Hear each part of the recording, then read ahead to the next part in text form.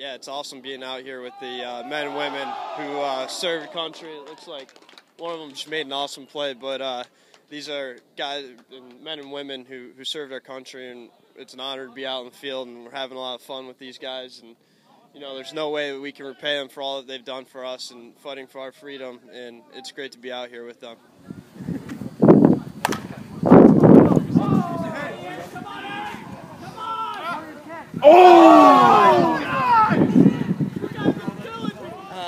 I guess I found out about this a couple days ago, and I've grown up playing sports my whole life, and I thought it was an awesome opportunity to come out and have fun. You know, these are the things that I enjoy. These are the things I enjoy doing these days. You know, when I first got out of the military, it was a difficult transition, but I'm kind of on a healthier road right now, and it's nice to just be able to come out and be a part of the community. You know.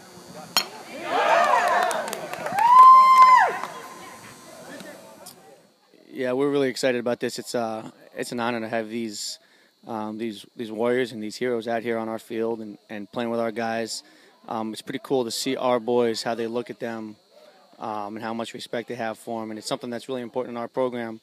It's one of the things we talk about in our program, and it's a value that my dad taught me is honoring our country, respecting our flag, and revering our military. And this is a small way for us to let them get out here and have some fun with us, and then show them how important they are to us and what it means to us, everything that they've given. So we're excited about it. Our boys have been talking about it for a while, and for us to be able to give a little bit back to not just our veterans, but to the Wounded Warrior Project, which I think is an unbelievable organization.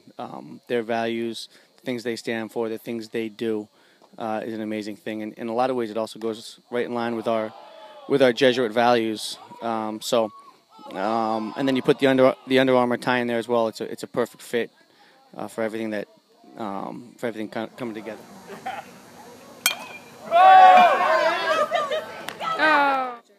Oh, it's the best thing ever. I mean, I've come out of my shell 1,000% because of the Wounded Warrior Project. They've helped me out on a million things. They're just so helpful, and you just meet other people, other veterans who have been through the same experiences, and you can just, you know.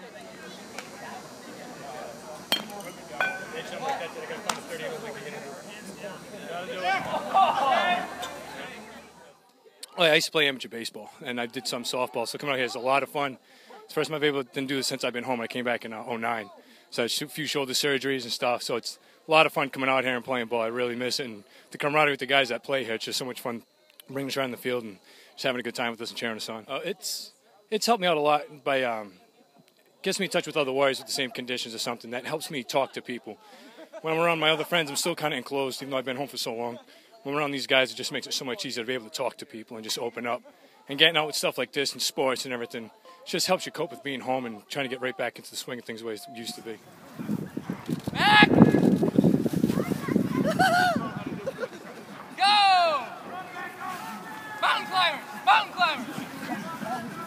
Mountain climbers! Side straddle hops! 6 inches! Hold it! Hold it at 6 inches! Hold it! Hold it! Open up front! Get down! 40-foot, 90-degree angle, alright? Electric chair. The Harley. Still hold it. Hey. Still hold it. We gotta get you ready for game day, boys! Side straddle hops, go! Push-ups, go!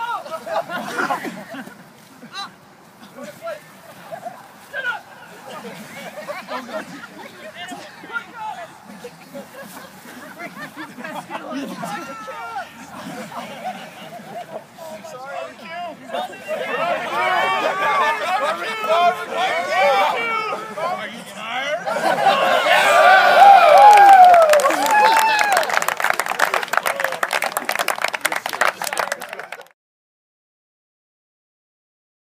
It's nice to sit down and eat with the Wounded Warriors at dinner there. I had some nice barbecue, and Eric gave a great speech about his experience in Iraq and what the Wounded Warrior Project has meant to him. And it's nice to know that we have an impact on them, and they do so much for us, and it's just great that we can be able to give back to them and get to know some of them, learn their experiences, and just a great feeling to know that we're helping them out. Obviously, Eric actually sat at my table. I had a chance to have dinner with him, and he's an awesome guy to start off with, and to hear his story of everything that he went through in combat and then coming home and having such a traumatic experience with the PTSD and the depression and the almost how he took his own life. Excuse me. It was very moving, and it made me think that what I do here back home is it really isn't anything I can compare to what he experienced when he got back to the States, when he got back from Iraq. So it really transcends baseball. It transcends everything that we do here at BC, and that there's a whole nother world out there that people are fighting for us, and they're putting their lives on the line for us just so we can enjoy these freedoms that we have in this country. So guys, believe in heroes on 3. 1, 2, 3. Believe in heroes!